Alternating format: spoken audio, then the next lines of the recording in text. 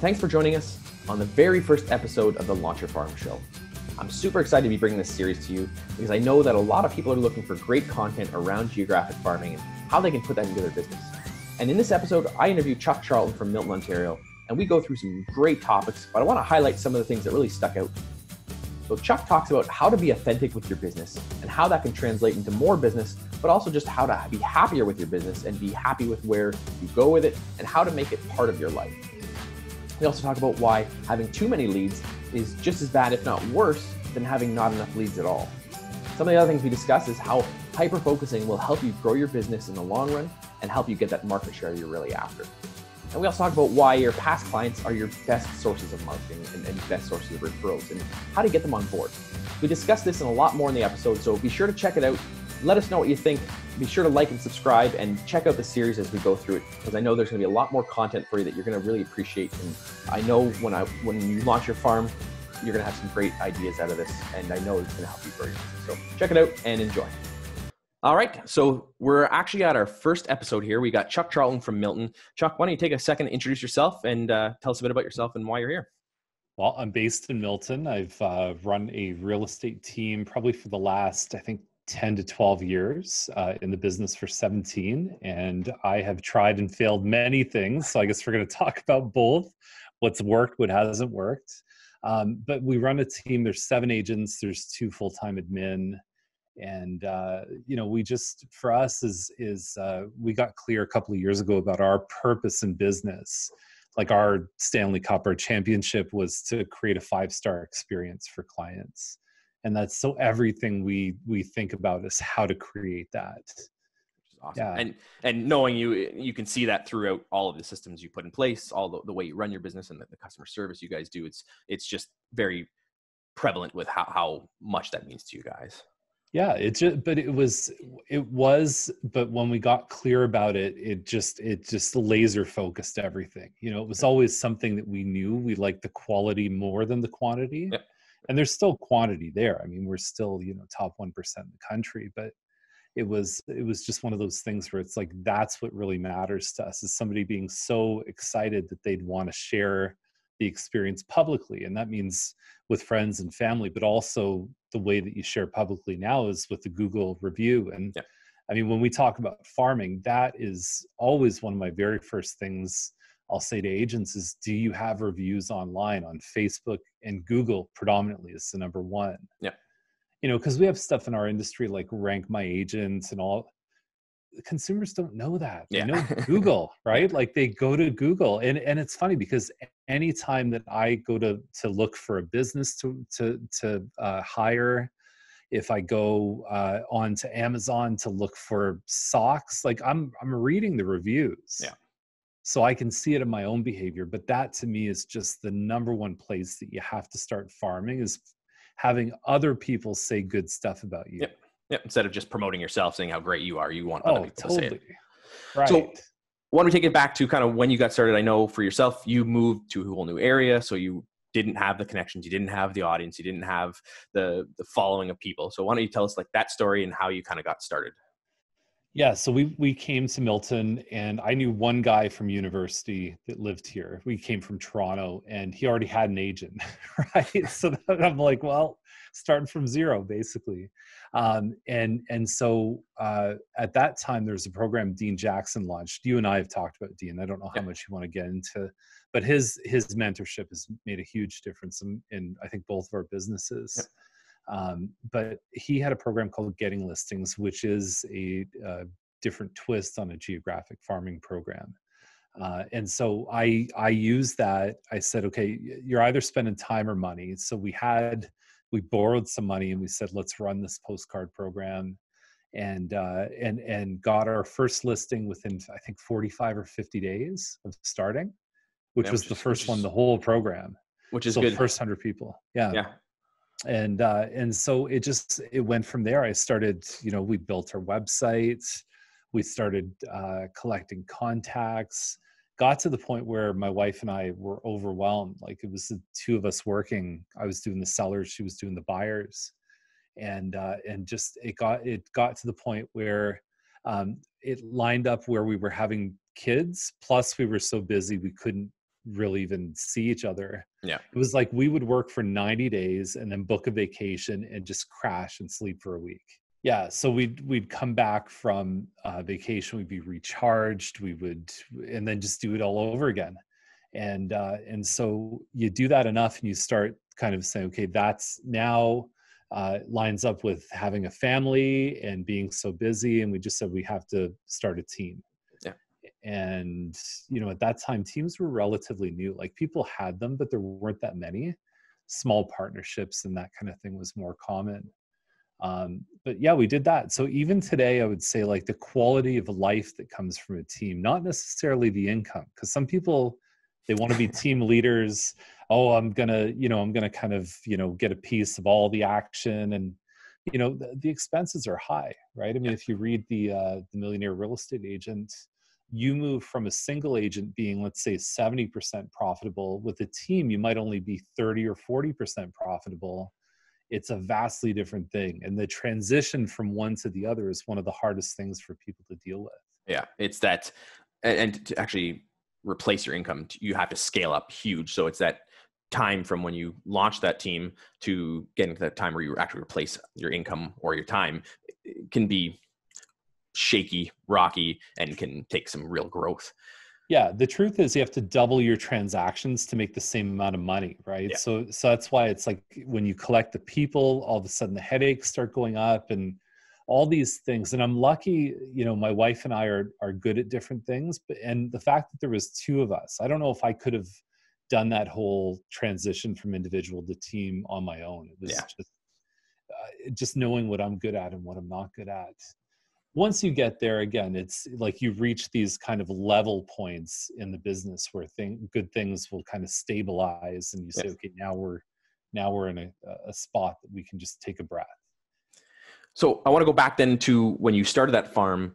How long did that take for you guys to actually start getting predictable business? And then how long did it take to get to the point where you were ready to scale up and grow the team then? So I think we ended up doing maybe 10 to 15 deals in the first year because of that farming. So that's enough to kind of keep the lights on. Yeah. We were talking before, we're filming this summer 2020, and the goal with any business is just keep the lights on. I mean, COVID really kicked us all in the teeth, but it's like, we're going to be okay. We just need to just manage the expenses, make sure you're adding value, all the core things that you can as a business, pivot, get rid of what doesn't work. But anyway, going back to the question is I think we sort of leveled out at 20 or 30 transactions from the farm area we were working. That would have been a neighborhood of approximately 5,000 homes, I think, by that time. And that was good. And then we were doing other stuff with online business, and then past clients started to repeat with us. I mean, like I said, we moved here, we didn't know anybody, but eventually there's the turnover. And one of the things we looked at was the actual turnover rates in the areas. And this was one of the big reasons we decided to move to Milton. In one geographic area, there was a 17% per year turnover. And I've never seen it. No. And it hasn't been that high. It was like, because people were buying the homes because they were cheap. And then 2 or 3 years later, the values would go up and they just keep kind of rolling over. But that was insane. I said to my wife, I said, even if we're just mediocre real estate agents, right? I mean, it's like, so you just get in front of that and you're just, it's like, the swarm of insects, just open your mouth and you're going to swallow a few, right? It's crazy. So that was a big prompting for us to come here, just seeing the opportunity that exists there. And I've talked about with people some people will say they want to stay local because they live in a certain neighborhood and they choose their farm because they live there. And I tell people that's great if that's what you want, but there is opportunities when you look for the right area and the right farm, and you look for the right kind of the perfect storm of an area growing, or the right turnover, or even if there was competition in the past, that agent their business may be dwindling down. So there's opportunities that when you know what you're looking for, you can really see a huge opportunity for your business. Yeah, and we tried doing the postcards in different areas, and what I noticed, even observing from friends, is that the ones that were in high price points, like if you were going for more of a luxury neighborhood, for us it was harder to break into those. Because I think number one, there's incumbents. By the time somebody reaches their sort of $1 million house, I feel like they probably have a relationship with the realtor. Yeah.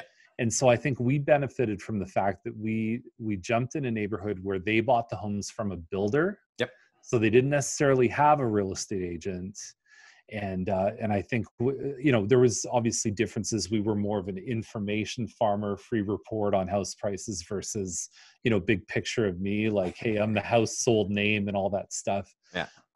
It was just a different looking piece of marketing that I think was very low friction. Like, yeah, sure, I'm thinking about selling. I want to know, what's going on in the neighborhood kind of thing. Yeah, I think that's a good point, because a lot of people don't realize, if people don't know Milton is a very booming area, and it's grown, and it went from, I believe it, when my grandfather moved there, it was like 30,000 people to, I don't know what the total population is. I'm sure you know now.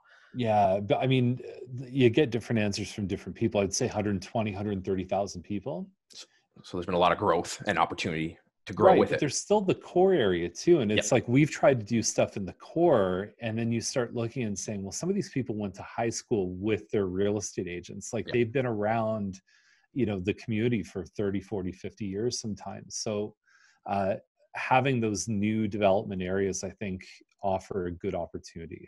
Yeah. If all things being equal, that's a good place to start, is where there's likely not an incumbent and there's not somebody who they have a relationship with. I remember when I first started, I was on a team years ago, and my boss said if I was going to start a farm, to go after a subdivision that's like 5 to 7 years old. He said they kind of hit that point where they've been there, they bought new, and they're at that point where they're going to be turning over. And that's something I've always shared with people. It's like, when you know what the trends are in each kind of neighborhood, you can start seeing opportunity. And this neighborhood right now may not be a good opportunity, but in 5 years from now, it may be a good opportunity, or it may have been a good opportunity for a good chunk of time, but now everyone's settled in and no one's moving, and they kind of held their ground and they're not going anywhere. Right. I found a lot of people within 3 or 4 years are just done with their first home. Yeah. Like, I don't even know if they get to 5 years. And I had someone say to me that the average mortgage is 5 years, and even like the term on it. And that's even done for a reason, because they know that the penalties are obviously very heavy, and moving at 3 or 3.5 years, you're going to have a big penalty there. Yeah. So for you then, you started with that farm. Did you start with 5,000 homes, or did you build up to that 5,000? It was a test thing. It was, we went to the first 700 homes, and then we added another 1,000, because the first month, I think we had 52 responses. Wow. Which was just give me the report. It wasn't a come list me kind of call. Yep. And then when we expanded to another 1,000, I think we got 102 responses, and it just kind of carried on from there. I mean, and that's exciting, right? Like, when you're a young whippersnapper and you're right, like, brand new area, and you're like, I just added 150 plus people to a communication list. It results were bound to happen. So it was fertile soil, but it was also like, it was planting the right flowers. It was just, everything just came in at the right time. And also the kind of stuff there, because Milton at that time was a much smaller community. Nobody was even online. Yeah. Like 5 people had websites, right? Like, it was like, and they were all like that, basically an online business card. It was just, about me and buyers, sellers, and it was very generic. It was templated. And so we were one of the first to kind of say, okay, well, pretty sure this internet thing's going to take off. Like, I think there's some legs on this internet thing. And so that's where it all came from. That was our next, it was like, okay, now we've got the geographic area, avoiding the stuff where people knew each other for 30, 40, 50 years. And then the online became the next thing.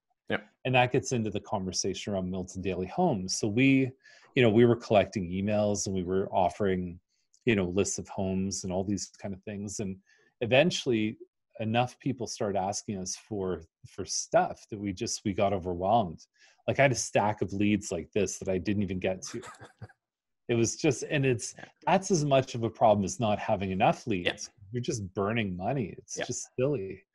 And so in a conversation with Dean Jackson, actually, he goes, well, why don't you just give them the homes? Like, just like, why do you need to be the gatekeeper, right? If that's the thing, if that's your bottleneck part of your business, that it's like you're not getting to enough people because you don't have time to call, Yeah.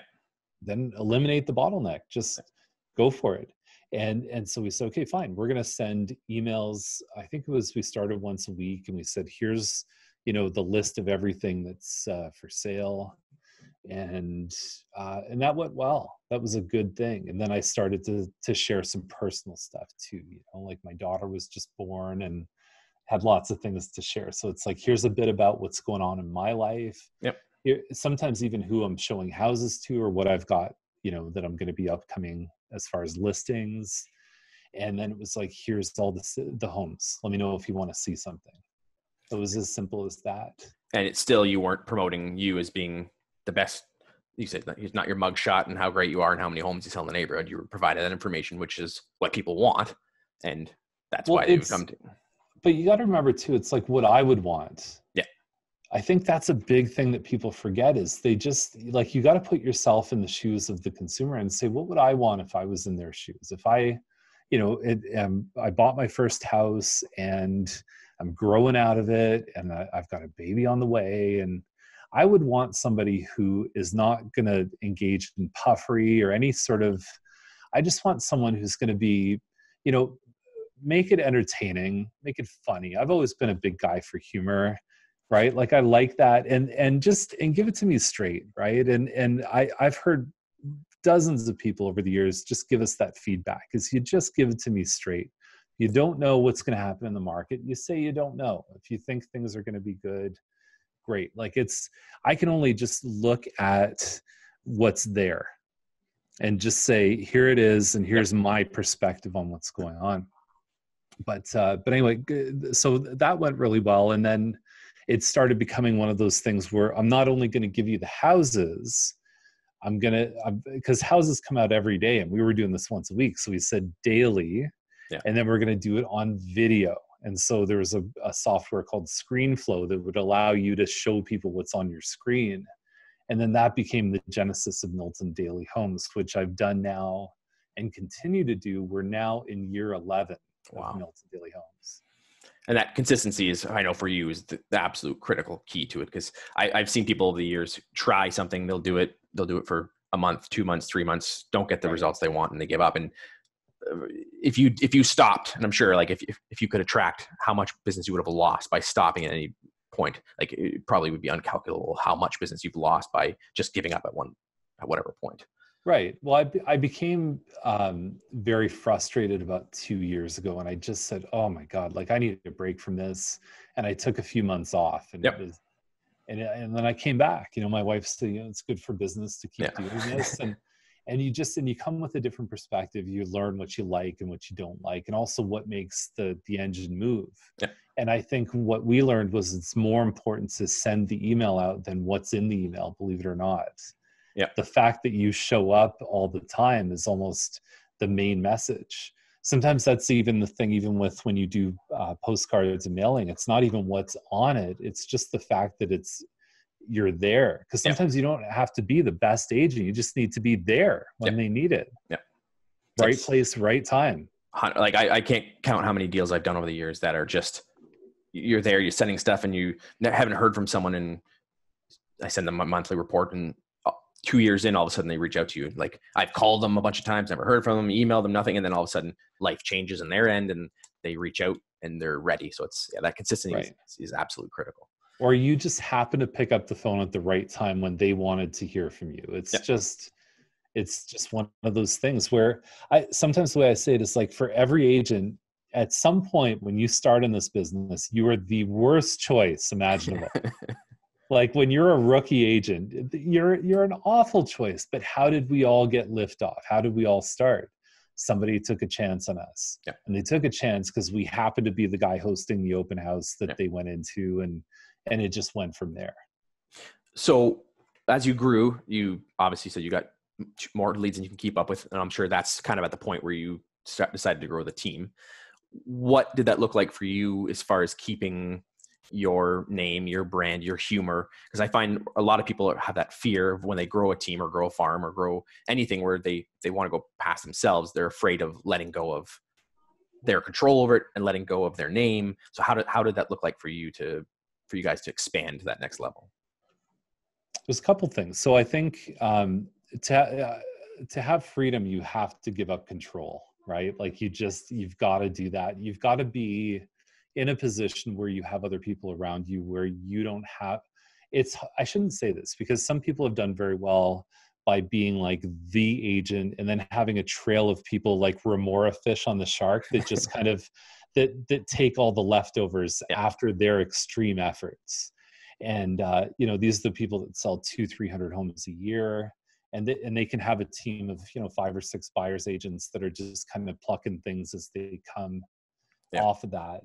I don't know. For me, I never wanted to be the 200 or 300 sales a year. Just like I experienced that on a much lower scale, but like doing a lot of business. And I thought, I need to elevate people and not be afraid to make them better than me. Yeah. It's like you move from being a piece on the board to kind of being the board itself, allowing those pieces to really kind of play their game and do its best. So that's one of the things there. I think that in that transition, I think that you've got to kind of come from a place of abundance, right? Like if there's any scarcity that remains in your brain, any fear, mistrust, or anything, it's gonna come out eventually. And so you just recognize that the world is a big place. And I think a lot of my competitors, I've had people years later that have told me that this was a big thing, is I'd sit in a room of my peers locally, agents, and I'd say, I'm not competing with you guys. Like when your field is better, my field is better. If we're farmers right beside each other, if you're full of weeds, I got to fight your weeds all the time. I don't want to do that. I'm trying to knock the guy out that's selling 1 or 2 homes a year, the guy that's coming from an hour away to list a home in our area. Yeah. There's more than enough business for the local, hardworking, great real estate agents. We can all get our share and we're going to be just fine. And that's something I've always respected about you and your business, is that for people who don't know, Milton is surrounded in the GTA by a number of other towns and cities that many agents would be very tempted to do a couple deals here, a couple deals in Milton, a couple deals in Burlington, a couple deals in Oakville, a couple deals in Hamilton, and spread themselves out. And you really just doubled down in Milton and I know you're going to Mississauga now, but by doing that, you really put your emphasis on being the local area expert in Milton. And other people, I'm sure you've seen over the years, have said, why wouldn't you try expanding? And for you, I know you doubled down and just kept growing it. And that has grown your business more than a couple deals here, a couple deals there that you think you're going to like. Just spreading yourself out is not worth it to me. Well, I think there's different elements to it, because you want to, I mean, obviously you've kind of where you live is a nice place to start if things look good. But we do a lot of business outside of Milton, but it's the referral stuff, right? It's like if you keep that good balance between new business and referrals, because I see some agents brag, oh, well, I'm 95% by referral. And I'm like, well, you're losing opportunities. You're just not maximizing. I think the healthy business is between 30 and 70% referral. Like you have to be at that level, and then 30 to 70% new business. Yeah. Because if you keep working off referrals, you're going to find that just some years you're going to have a crap year because everyone's happy, but nobody's moving. Yeah. Right. It's just like, that's the thing. So new business smooths the edges a bit, where it's not so up and down and this and that. So I've always liked that. But I think that whenever you implement some marketing, you want to think about obviously the local community first and foremost. Yeah. But, if somebody calls me and says, I want to move to Milton, I have a home to sell in Mississauga, I have no issues with that. I mean, but I really look and say, am I the best person to help? Yeah. Because you reach a certain radius where you just say, I don't know it. I have no interest in it. The drive just becomes so onerous that you'd say, ugh, like why? Yeah, and if I can't tell like where the school, if I can't top of my mind tell you which school is in a certain location, I shouldn't be doing business there. Yeah, And Yeah. I know for you that comes because you have confidence. Like you said, it comes from not having a scarcity mindset. There's enough business to focus on that. And then the business around it, outside of it, will just happen. Instead of chasing and trying to find the outside business, you just keep focusing on what you're doing. And then the repeat and referral happens, and you keep doubling down in Milton, and you keep getting that business just growing. Well, you do, because the 5-watt laser cuts through steel, but the 5-watt light bulb can barely light a room, right? So you can be so scattered in this business, where you see sometimes someone's website will say like, Southern Ontario real estate experts.com. And you go, really? Like, I mean, not to say you can't run a good business from that, because you could refer people out and make your, referral fees and everything else. But for the most part, people who are laser focused are rewarded. And that goes for farming or anything else. It's just like to be able to say, I will accept other opportunities, but my only thing is to just look at that. Yeah, exactly. That's where I want to be, right? For me, I've always said that when it comes to farming, my farm is actually not the 3,600 homes or the 5,000 homes. It's the people that have put their hand up and those relationships that I've built. That, like, so when we were doing the orchard, there was 3,600 homes. We ended up with 425 people in our database. To me, that farm became those 425 people. And then our energy and attention were put on those people instead of trying to keep just getting more and more and more and more people. We were obviously doing that, but we wanted to love on and share as much as we could with those 400 plus people. And the more you can grow that audience that loves you and wants to hear from you, and you build those relationships with, then you're going to get those external referrals. That's when you're going to start seeing it grow outside of it. Right. Someone who I have a ton of respect for in this business, Jeff Ham, is he said something interesting too. So this is your 425 were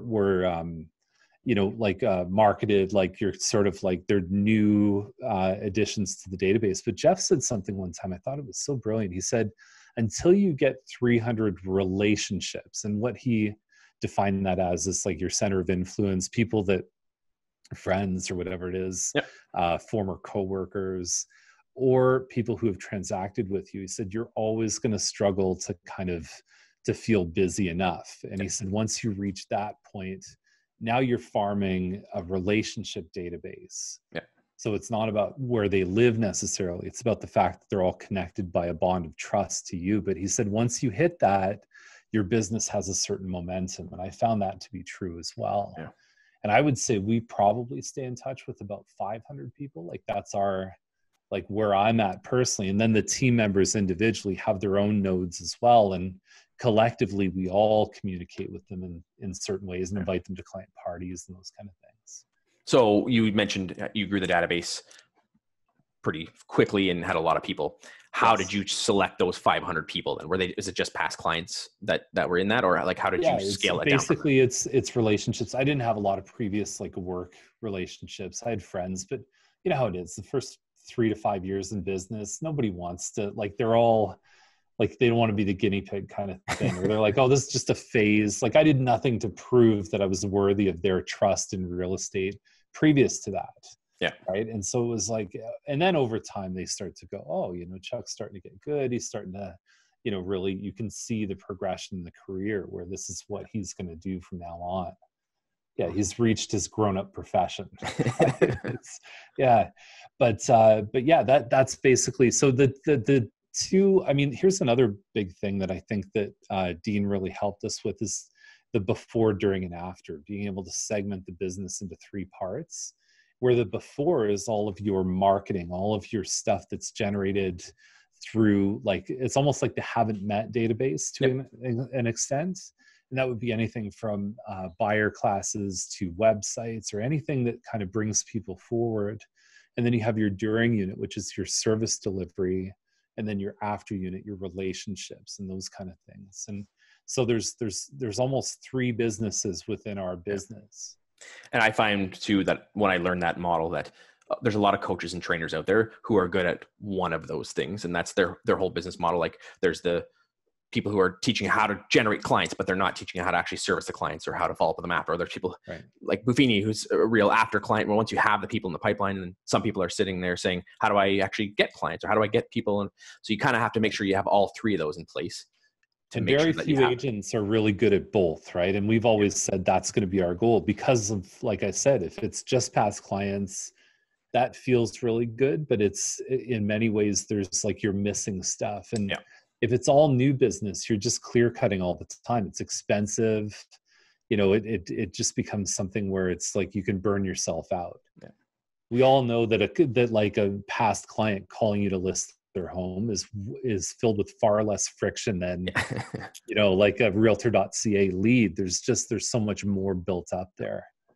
Yeah. The struggle I've seen people have with the just referrals is that depending on age and demographic, that there's kind of like life cycles. And I've seen agents who they're young, all their friends are buying homes and they're working with their friends that they know. And then like we talked about earlier, they settle into the home that they're going to be in for a while. And then that business kind of like just plateaus and drops off because now they've sold them all that 5-bedroom family home and they're not moving for 20 years. And then if you don't replace it with that new business, you have to. And that's why I like farming, because when you focus on an area, there's going to be turnover regardless of who is in that area. And it's going to keep changing hands and you can potentially, hopefully get enough business that you can keep going with that. Right. We've done measurements. So we're typically about 15% of our clients are going to repeat or refer every year. Okay. Right. So I know from that list of 500 is if you do the math on 15% of that, yep, that's what we can almost count on, yep, knowing that we stay in touch. And I'm not a big person for calling past clients, but we like sending out birthday, hey, it's your birthday kind of thing, not through Facebook, because like 1,000 people wish you happy birthday yeah, on Facebook, right? At worst, an email or a text or just something that kind of separates you from the pack. yeah. And then, a couple of newsletters and postcards and then client parties and then maybe a few emails a year. Like I'm not one of those people that likes to bomb the database with emails, but like if we're running something for charity or something that I think people would want to know about, then we'll send emails out. Perfect. We were doing trivia nights for a while in COVID. Oh, nice. Yeah. So we would just invite everyone. We'd say, here's the link for trivia. It's happening Thursday at 7. And it was fun. It was just a good sort of silly activity to do. And all the family could get involved, the kids. So were you hosting it then? Yeah, we were hosting. Awesome. So we loaded up all our questions. It was on, I think, myquiz.org was the site. And had a good time. Had some good battles too.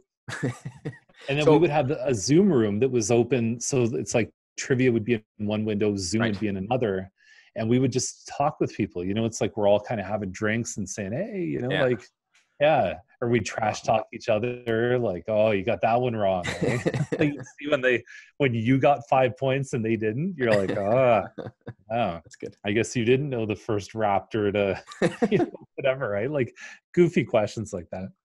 So that perfectly ties into kind of how I want to wrap things up is, can you share with us some strategies that you've bombed on that you thought were going to be a good hit? And then if you can share some things that have one or two things that were just really solid way to grow your farm and grow your business. Yeah. I mean, like I said, I don't necessarily see farming as being a geographic thing exclusively. I think you can farm a lot of different ways. And even now, if you think about the mechanics of a postcard, if they receive the physical mail, they might put that postcard down or it might end up in the recycling bin. But it's like you could overlay a Facebook ad right where you drop the postcards. And then you can almost say, what can I grab here? Anyway, I'll use my water bottle. It's like, you'll say, okay, see this postcard that you got, like you can actually remind them with a Facebook ad, because that's what they do, right? Kids go to bed and then they start going on their phone. And, it's like Dean says, the universal sign of commercials is pick up your phone and start goofing off. Right. So it's like when you see a commercial on TV, it's your excuse. Well, let me grab my phone. Yeah. And so there's even creative things now you can do to, I don't think physical mail's dead. I think that you can complement it. You can start to play around with the different media and how people consume information. I really think that the generalist is, if they're not already dead, they're pretty close to being dead. Yeah. So choosing the niche, and I know you're a big believer in niche marketing too, but where we found success has been, and I even see this, Milton Daily Homes has a certain open rate and everything else, but when we send a condo report specific for people with condos, the views go up. Yeah. The more that you can identify with somebody's exact need, Yeah. that's where you really start to light it up. So the niche stuff, we've done a lot more with condos now. Okay. Because it's a definable thing. You can say, I am a condo owner. Yep. Sometimes even neighborhoods, you can call it something and they think it's something different, right? Like there's just, you get into semantics with that, but it's very clear that I am somebody who experiences the trials and tribulations of a condo property owner. Yeah, I think going deeper, not wider. So a big awareness for us is, for years we were paying for leads, like large volume leads, right? And you know, all the different website providers that do that, whether it's, you know, Real Geeks or Bold Leads or Agent Locator, or there's dozens of them, and they work. We found for us is that we just weren't doing a great job with them. And I wanted so bad to be the person who was doing a good job. But I think that we made a big distinction this year between, okay, how do we want our business to grow? How do we want people to come in? And our dream is that we want new business who haven't transacted with us to come in like they're a past client. So to have that kind of warmth to it. Yep. And so the listings lab with Jess Lenoville is actually, like, we're in the process of creating some of our stuff through her program. Awesome. Nice. But I like what she said. So she has this thing about relevance, right? So whatever message is there has to be relevant, like a condo owner that's receiving condo information. Yep. Omnipresence means they feel like they see you everywhere. And then there's an intimacy too. And I love that triangle of those three things, is to say, that's really what it's about. And even with, I think we've changed our approach where it's more of like a volume where you might try a couple times to get a hold of someone. That doesn't work, they just sort of disappear. I think we're now recognizing and reminding ourselves that these are real people and we're going deeper. Yeah. So before, we might get a lead and you know, I'm looking for homes between $500,000 and $750,000. And we would just we would keep just asking them questions like qualify. Yeah. And I think we made a decision this year to do something like send a bomb video, say, hey, my name's Chuck. I see that you were on our website. Yeah. And I took the time to log into the MLS and this is a home that I think is really good. So those kind of things, I think, are the solution to the 2020 problems that agents have. Yeah. Is just getting really focused on somebody and over serving them, because I think we're now in a place where the information and the stuff that's out there is just so, like, it's too much, right? Yeah. And so the way that you get a customer to go out of their way for you is you go out of your way for them first. Yep. If that makes sense, right? 100%. Because a little bit of effort is going to lead to a little bit of effort coming back to you. Yeah. And the truth is, now, because it's so ubiquitous, there's just so many websites they're on, 2, 3, even 5, 6 phone calls, emails. It's not doing it anymore.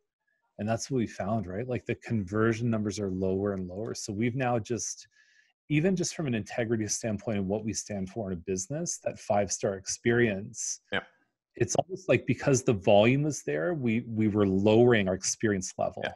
Versus saying, let's attract a quarter of those people, but let's really serve them much deeper and much better. I had that shift personally a year or two ago, where I was like, okay, I was getting a lot of leads, and then you're not being able to service any of them correctly because you're trying to chase them all the time. And then it's like, I'm scaling back, and that's why I'm relaunching my new farm. And it's like, I'd rather have 400 people to follow up with than 4,000 people, because I can build the relationship with 400 people better and easier and stronger than 4,000 random people, and versus 400 warm people that I can now, like you said, love on and create value for them specifically, and instead of just trying to capture as much as I can of a broad audience. But that's the push pull too, because you just said it. It's like the faster you chase them, the faster they run. Yeah. Right. And it's like, but it's the whole push pull. If you can, what I like about Daily Homes and the Condo Report and Sold Watch and all the things that we put out there is that they can count on me to send an email once a week, because I've already established that's what I'm going to do, or 5 days a week, or whatever the flow is for that. And I like it because it gives me control over my calendar, where I can say, okay, you know what, I like Monday, I got to send an email. Yeah. That's just what it is. But then you set up a circumstance where they're almost welcoming that communication. If they're interested in what you're sending, Yeah. it's like, I have people sometimes when I go on vacation, I've already sent an email saying, okay, next week, no episodes. But I'll get 2 or 3 people that say, dude, like, where are you? Are you okay? And it's so funny because that's Seth Godin said that. He said, you know, the measure of your impact is, are people going to miss you when you're gone? Yeah. And so I really like that system that we've created. It's just a dependable thing. It's just like brushing your teeth. You're going to get an email from Milton Daily Homes and from me. So one of the things I know about you is you like to be creative. I know you grabbed your signs earlier. Do you want to share that with our audience, just to show kind of some of the fun things that you do to put your own flair on things and explain? No, we were heavily into like tracking. Like I think that I'm cautious about anything where you can't directly attribute a result to it, like billboards and bus shelters and everything else. But we had this fun idea. So there's 2 signs here. And so we've got, you see that? Yeah. Right. So slow down is one. And then we have this one here too, which I don't know if you're just getting the audio, but one says, slow down, your name isn't Marty and you aren't driving a time machine. And the other one says, you're not Vin Diesel and this isn't the Fast and the Furious. So incorporating some of the things we like to do, I think humor is always like, we like to have fun, you know, like it's, so it ticks that box. The other thing is we printed them. They're at our cost. There's going to be 180 of them. Like you talk about geographic farming. Like, I mean, what I wouldn't do to have 180 people want my sign on their lawn. I mean, that's a huge thing. It's a safety thing. So it's about family. And then the other thing is that there's that reciprocity factor too, where we've paid for the sign. So we know that people would be less likely to accept it if we just said, would you like a sign? Because very deep in human DNA says something like, well, then I'm going to feel obligated to you. Yeah. Right. So the way that you release the pressure valve is you say, we're accepting optional donations to charity. Right. So so if you want the sign on your lawn, you're not going to have to pay for it because we've already covered that. Yeah. Because it's our marketing at the bottom. Yeah. Fine. But I'm going to release that valve of you feeling like you owe me something because you can make a food bank donation. Yeah. And then even Steven, we're squared. Right. And that doubles up because now they know that you care about the community twice, because you care about wanting to slow down and you care that you want them to donate to another cause. So they're seeing you as twice the good cause instead of just one, which is awesome. That's what I mean. I'm just keeping their kids safe, and we're now benefiting, an organization that needs help, which is food. It's a bit like food and shelter are 2 things that are pretty important to surviving. And I've always thought that too, and not to take anything away from any other organizations. I mean, Royal LePage has a great shelter foundation and Children's Miracle, but I've always just thought like food, like what if you were hungry, right? There's just, everything else, like a trip to Disney World just seems secondary if you're hungry, right? Yeah. So that's the thing we're doing, and anything. It's so simple if you just think about charity as just an add-on for whatever you do. If you run a client event, and people feel, oh my God, like you're doing a movie day, you're giving me popcorn, and you just say, hey, you know what? We've got a bin at the front, bring some old clothing or food. Yeah. And it's amazing just by that one little thing, how much you can actually collect. Like we've donated thousands of pounds of food to the food bank. Yeah. We do it with the buyer classes and with investor classes. You're going to bring us, when we used to do them physically, now we do them virtually because it's all COVID stuff. But it's just like, hey, just bring something. That's your ticket for admission. I don't want to charge you money. Although some people forget the food and they just say, well, here's $20. Yeah. I don't care. It goes right to where it needs to go. And I find that, in my experience, a lot of agents struggle with not knowing what to send or what to do. And when you add a charity element, there's so many touch points that you can use in that without even having to discuss real estate, to be able to still be in front of people by doing the marketing around it, you get a touch point. If you're dropping off, if you're doing, I know people do like bags for the food drive and they drop them off, or they're picking it up, there's a touch point there, or there's a thank you note after, and there's a video after, and then there's here's how much we collected. And there's so many different touch points that you can do without even having to discuss real estate, but still opportunities for real estate peppered in there. And by doing that, like you're killing two birds with one stone, in that you have a reason to stay in touch with people without having to say, are you thinking of selling your house? When they told you, no, I'm not moving for 10 years. So it gives you value to stay in touch with people. And I think it's an awesome opportunity for people. I just think the two things that are always welcomed is gratitude, like being genuinely thankful about anything. Yep. And contribution, right? Where you're actually kind of giving back to people is, even in the business, one of our core values is really just to kind of lead with the giving hand, right? Is to say, okay, I'm not going to expect anything from you. I'm just going to give this because it's in my being to be a giving spirit. And I think too, with that, it basically helps people to have opportunities to give, which they may not necessarily take that opportunity. They may not think to give. So then when they start seeing the whole community as a whole doing that, it strengthens that community as well. When they see, wow, our community really came together and we did this and we raised this much money, and they feel something part of something greater than just I gave something. When they can see that as a whole, this community did this, and it just, I think, also helps them buy into the community, which is awesome too. Right. And you can bring your partners in. We've had things like Salvation Army. We've had one of those big buckets at our office. And we've actually had like social media things where we've put it out to say, okay, if this bucket gets filled, we're going to give a few $100. And then this mortgage broker who we work with is also going to give $250 or whatever it is. So you can start to bring in other businesses to help with good causes. Because every business on some level, if they're doing well, I mean, we've all had to tighten our belts a bit, but they want to give back. They want to be seen as businesses that care, especially locally, right? Yeah. Like not necessarily, like I said, the Home Depots of the world and those kind of things. They try, but you can never beat the local.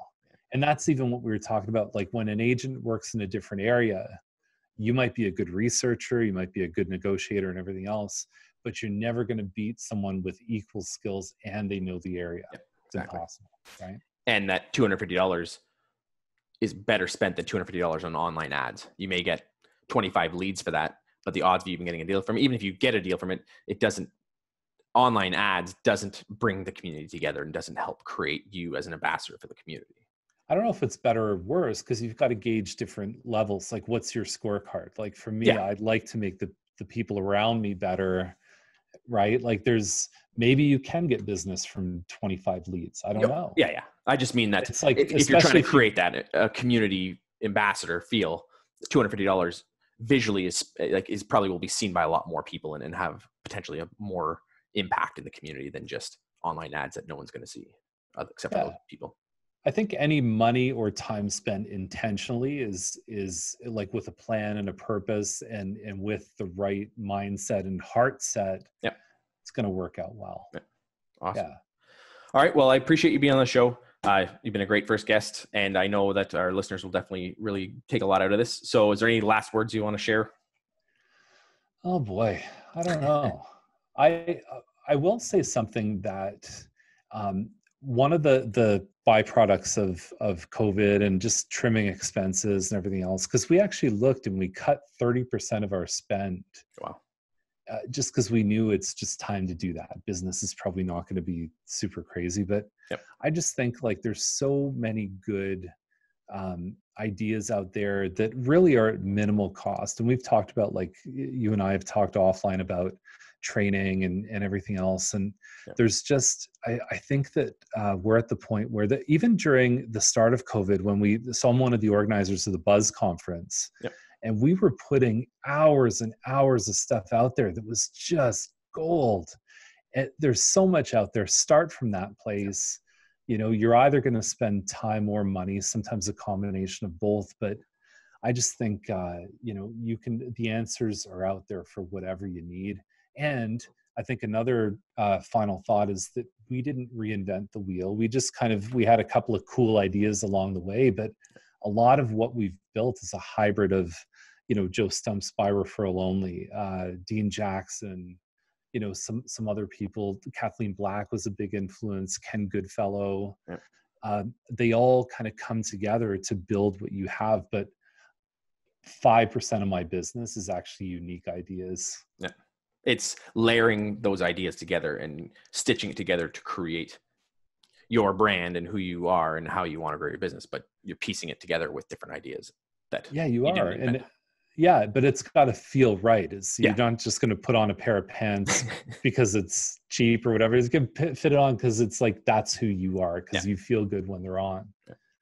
So awesome. Good. I appreciate I enjoyed it. Yeah. Thanks very much. And hopefully our audience will definitely get a lot out of this. So thanks, Chuck. I hope so too. Okay. Thanks. Bye. Thanks for checking out today's episode. If you'd like more videos like this, be sure to like and subscribe to our YouTube channel. Check out our Facebook page and our other social media channels. Looking forward to bringing you more great content like this, and happy farming.